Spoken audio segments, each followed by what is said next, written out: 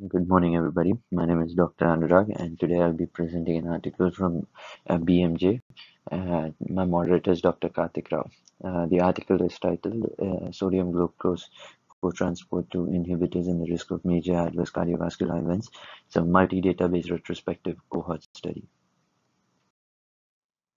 The article was published in BMJ, issue number 8261. It was accepted on 13th August 2020 and published on September 23rd of 2020. Introduction: SGLT2 inhibitors. They are relatively newer anti-diabetic drugs. They work by inhibiting SGLT2 receptors in the kidney to produce glucose reabsorption, which increases the urinary glucose excretion and thereby lowers the plasma glucose. SGLT2 is expressed in the proximal tubule of the kidney and mediates absorption of more than 90% of the filtered glucose. SGLT2 inhibitors are primarily indicated in type 2 diabetes, and they are contraindicated in patients who have severe renal insufficiency. Regarding pharmacokinetics, through oral administration, it has a bioavailability of 65% and a half-life of almost 12 hours. SGLT2 inhibitors have potential beneficial side effects like weight loss potential of 2 to 3 kgs. It has a low incidence of hypoglycemia, and it also decreases the blood pressure by 2 to 7 mmHg in patients who are hypertensive, mainly due to its effect as an osmotic diuretic associated with volume loss. They also have certain undesirable side effects like UTIs and increased risk for genital infection, hypotension, increased LDL, increased risk for euglycemic ketoacidosis, renal insufficiency, and increase in serum creatinine. Many RCTs have shown that SGLT2 inhibitors reduce the incidence of major adverse cardiovascular events, especially among people with type 2 diabetes and previous cardiovascular disease. The EMPA-REG outcome, which is the study empagliflozin removal of excess of glucose outcome trial, concluded that patients randomized to empagliflozin had decreased rates of MACE and hospital admissions for heart failure. Similarly, the CANVAS, that is canagliflozin cardiovascular assessment study of canagliflozin, also showed similar results. The DECLARE-TIMI 58, that is the dapagliflozin effect on cardiovascular events, thrombolysis and MI 58 trial, it was shown that dapagliflozin was non-inferior to placebo for MACE and superior for hospital administration due to heart failure. The cardiovascular effects of SGLT2 inhibitors compared with other second-line and third-line anti-diabetic treatment remains unknown. Although several studies examine the association between SGLT2 inhibitors and serious outcomes, they all have their own limitations, such as immortal bias or a new user design and selection bias, which make the interpretation of data very difficult. So this study compares the risk of MACE and its components, that is all-cause mortality and heart failure association with SGLT2 inhibitors with DPP4 inhibitors among people with type 2 diabetes by applying a prevalent new user design to population-based studies from 8 different jurisdictions. Coming to the methodology of the study, the data shows this study implemented a prevalent new user design in a retrospective multi-database cohort study using administrative healthcare databases from 8 different Canadian provinces of Alberta, British Columbia, Manitoba, Nova Scotia, Ontario, Quebec, Saskatchewan, and the United Kingdom Clinical Practice Research Data Link. The CPRD is a primary care database that contains the records of more than 15 million people registered with more than 700 GPs in the UK. The study population: in each participating site, a population source of all individuals who received any diabetic drug between 1st January 2006 and 30th June 2018 were identified. The entry into the source population was defined by the date the anti-diabetic drug was first dispensed or prescribed for CPID during this period. The reason 2006 was selected as the beginning of the observation for this source population is because 2006 to 2018 corresponds to the period during which DPP4 inhibitors were approved. The study cohort included all the individuals from the source population who received a SGLT2 inhibitor or a DPP4 inhibitor between the date the SGLT2 inhibitor was first dispensed in each site and 30th June 2018. So using a prevalent new user cohort design, each SGLT2 inhibitor user was matched to a DPP4 inhibitor user from their exposure set. The study cohort entry date was defined by the date the SGLT2 inhibitor was dispensed or the corresponding date the DPP4 inhibitor was dispensed in a matched exposure set. The exclusion criteria for the study are individuals with age less than 18 years, those people who have less than 365 days of consecutive healthcare coverage before the day of entry, cohort entry. Then those who have incident SGLT2 inhibitors who are initiated DPP4 inhibitors on the same date, and users of DPP inhibitors who are dispensed a SGLT2 inhibitor before the date of cohort entry. These individuals were eligible for inclusion in the SGLT2 inhibitor group if they have met all the inclusion criteria, no exclusion criteria at the time of the first prescription for a SGLT2 inhibitor. So the patients were followed until the occurrence of an event or censoring as a result of discontinuation of the study, death, or end of healthcare coverage, or the end of the study period, whichever occurred first. Several follow-up times for each outcome were determined, and patients were eligible to enter a cohort from maximum of 2 times, first with the DPP4 inhibitor and second with the SGLT2 inhibitor. But the vice versa was not allowed in this study because of the prevalent new user design. So for matching of each patient, each new user of SGLT2 inhibitor exposure sets were defined based on the level of antibiotic treatment, the previous use of GLP-1 receptor agonist, the duration of DPP-4 inhibitor treatment for prevalent new users, and the calendar time. That is DPP-4 inhibitor prescription within 120 days of a SGLT2 inhibitor initiation. So for the level of anti-diabetic treatment, they have 3 levels. Level 1 is 1 insulin prescription or more in the past 365 days.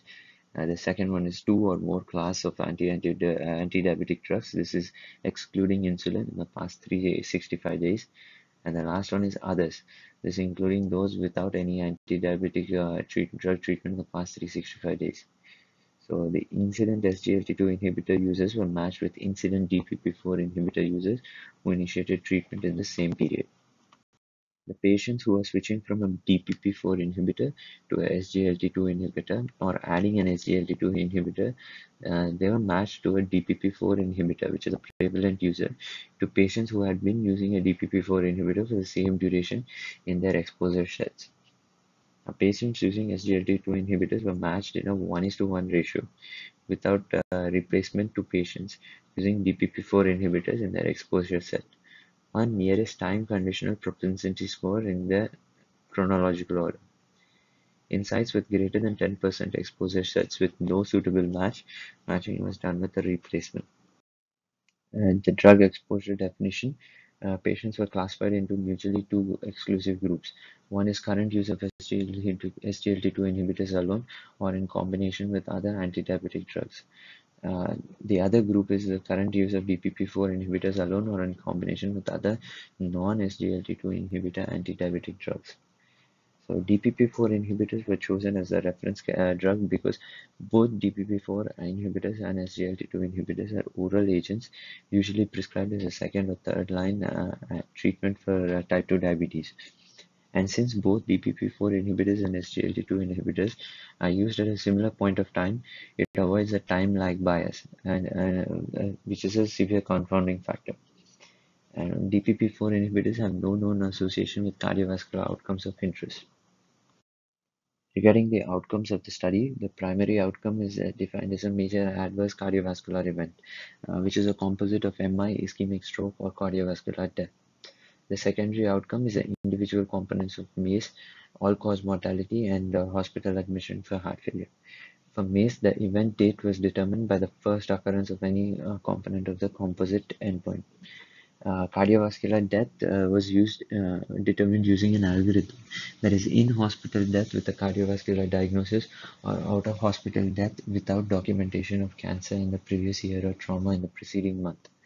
The date of death was defined the event date for both cardiovascular death and all-cause mortality. Regarding the statistical analysis, patient characteristics were described using descriptive statistics, which include frequencies and percentage for categorical variables. means and standard derivation for continuous variable. Potential imbalances and covariates were assessed using the absolute value of standardized difference, and with a value of zero point 0.1 or more considered to be imported.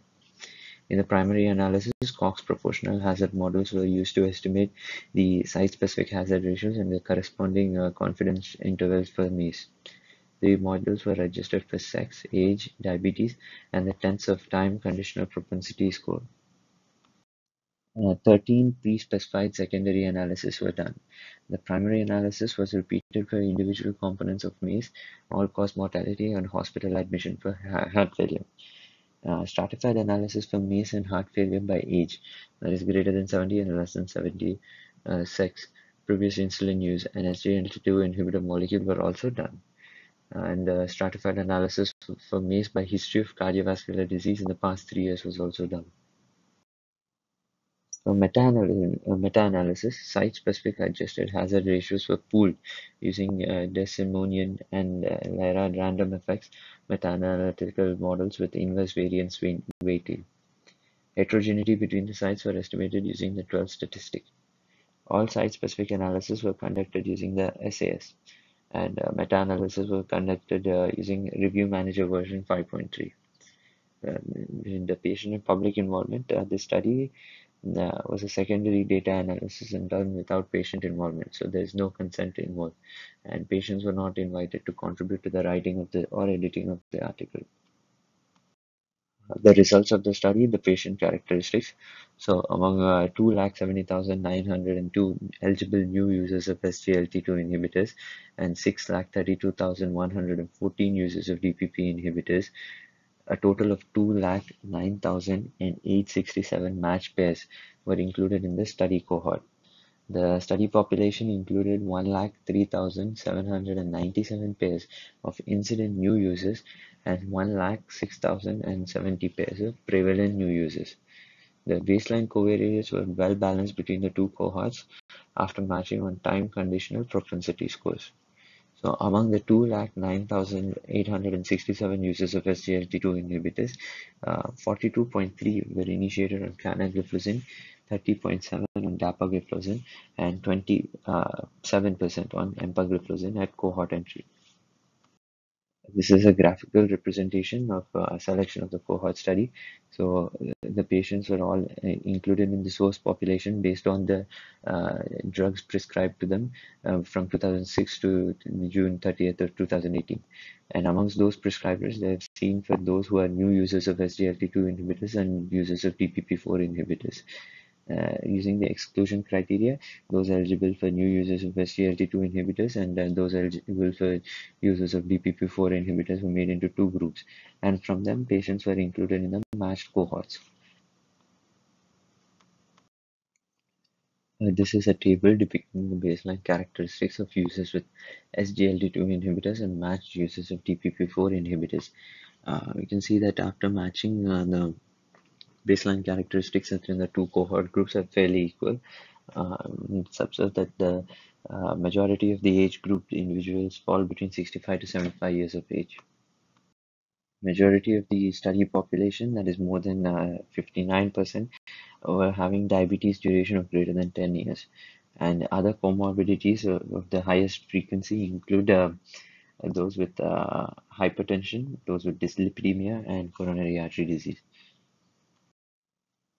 Among the choice of anti-diabetic drugs which were used apart from the SGLT2 inhibitors and DPP4 inhibitors, metformin was with the highest frequency, followed by sulfonylureas and insulin. So the main cardiovascular outcomes of the study, it was found that the mean duration of follow-up in the matched cohort for primary outcome of MACE was 0.9 years, generating a total of 3,70,515 years of observational time. So during the follow-up, major adverse cardiovascular events occurred in 2,146 users of SGLT2 inhibitors and 3,001 users of DPP4 inhibitors. So compared with the DPP4 inhibitors, the SGLT2 inhibitors were associated with decreased risk of MACE, a decreased risk of myocardial infarction, decreased risk of cardiovascular death, and they have a modest effect for ischemic stroke, with decreased risk of all-cause mortality and decreased hospital administration for heart failure. This is a graphical representation of the cumulative incidence of the major adverse cardiovascular events among users with SGLT2 inhibitors after matched with the DPP4 inhibitors in two of the largest study sites. So it's found that there is a lesser incidence of MACE in those with SGLT2 inhibitors in both the different study sites. So this is a graphical representation of those requiring hospital admission for heart failure among users with SGLT2 inhibitors and those matched with DPP4 inhibitors in two of the largest study site areas. And as we can see, there's a clear-cut lower incidence of hospital administration for those patients with SGLT2 inhibitors. The stratified and sensitivity analysis. The stratified and sensitivity analysis showed that there's no evidence of effect modification by age, sex, previous insulin use, or SGLT inhibitor molecule. There was no difference found in the estimated associations for MACE when analysis was stratified by a history of cardiovascular disease or for heart failure when the analysis was stratified by a high history of heart failure. Discussion. So this study is a multi-database large retrospective cohort study that found users of SGLT2 inhibitors were associated with a decreased risk of MACE as compared to the users of DPP4 inhibitors among the individuals with type 2 diabetes. The beneficial effects were observed for the individual endpoints of MACE. Strong association with MACE was mainly driven by cardiovascular deaths and the decreased risk of all-cause mortality and heart failure in individuals using SGLT2 inhibitors compared with those of DPP4 inhibitors. Similar results were observed for canagliflozin, dapagliflozin, and empagliflozin, and across patient subgroups, which are defined by age, sex, past insulin use, and history of cardiovascular disease or history of heart failure. So this study has many strengths as well as limitations. So some of the core strengths of the study is that it is using an active comparator at a similar stage of diabetes mellitus treatment. That is, both the SGLT2 inhibitors and DPP4 inhibitors are used either as a second line or a third line drug in the management of diabetes. There's a rigorous matching amongst those using SGLT2 inhibitors and DPP4 inhibitors. There's a large sample size which allows for precise estimation of the primary and secondary outcomes. Uh, Other thing is the consistency of the results over several sensitivity analyses supports the robustness of the results and the data. The subgroup analysis based on duration of follow-up showed similar results for first year of follow-up along with subsequent follow-up. Coming to the limitations of the study, it's an observational study, so there is always unmeasured confounding factors which remain possible. There's a risk of misclassification of exposure, which remains a possibility. The outcome misclassification is also possible for cardiovascular death, which is defined by using their algorithm. Despite the use of a common protocol, some heterogeneity was present across the different sites. And the mean duration of follow-up was only 0.9 years. And the observed findings may be due to the short-term hemodynamic effects of SGLT2 inhibitors rather than the disease-modifying effect. So comparing the study with other landmark studies, the EMPA-REG outcome trial, which was done, demonstrated that for the first time, a glucose-lowering agent such as SGLT2 inhibitors like empagliflozin could reduce the major adverse cardiovascular events in and also the need for hospitalization for heart failure and the overall mortality when given in addition to standard of care in patients with diabetes and who are at high risk for cardiovascular disorders. Similarly, the CANVA study or the canagliflozin and cardiovascular and renal events in type 2 diabetes showed that canagliflozin had a lower risk of cardiovascular events. But at the same time, they found that there is a greater risk for amputation, especially at the level of toe and metatarsals. The last trial was the dapagliflozin and cardiovascular outcomes in type 2 diabetes. This showed that the patients who had at risk for atherosclerotic cardiovascular diseases, treatment with dapagliflozin did not result in higher or lower rate of MACE than with placebo, but did result in a lower rate of cardiovascular death or hospitalization for heart failure. These placebo-controlled RCTs of SGLT2 inhibitors have reported a decreased risk of MACE in participants randomized to canagliflozin or dapagliflozin, randomized to clanagliflozin or empagliflozin, and with dapagliflozin reaching non-inferiority but not superiority for MACE. A decrease in hospital admissions for heart failure was observed for the three molecules of SGLT2 inhibitors. The three main studies, which are the EMPA-REG outcome, CANVAS, and DECLARE-TIMI 58, were all done in the setting of patients having a pre-existing cardiovascular disease or an increased risk for developing one. The use of placebo offers a greater sensitivity over using an active comparator such as in the study. The use of rescue drugs in patients with poorly controlled blood sugar also hampers the sensitivity, particularly those with cardiotoxic effects of certain drugs, for example, thiazolidinediones in heart failure, sulfonylureas in cardiovascular deaths. In conclusion, the use of prevalent new user design allowed to include patients with recent history of usage of DPP-4 inhibitors into the study, and subgroup analysis suggested that the association did not vary with age. In this large multi-database cohort study, the short-term use of SGLT2 inhibitors were associated with a decreased risk of MACE as compared with the use of DPP-4 inhibitors among people with type 2 diabetes. The benefits were observed for all the individual endpoints of MACE, all-cause mortality, and heart failure. And it was also found that similar reduction in MACE were observed for all the three molecules and across all the patient subgroups. The SGLT2 inhibitors offers a cardioprotective benefit among patients with type 2 diabetes in a real-world setting, although additional studies were needed to determine if these benefits persisted for long term.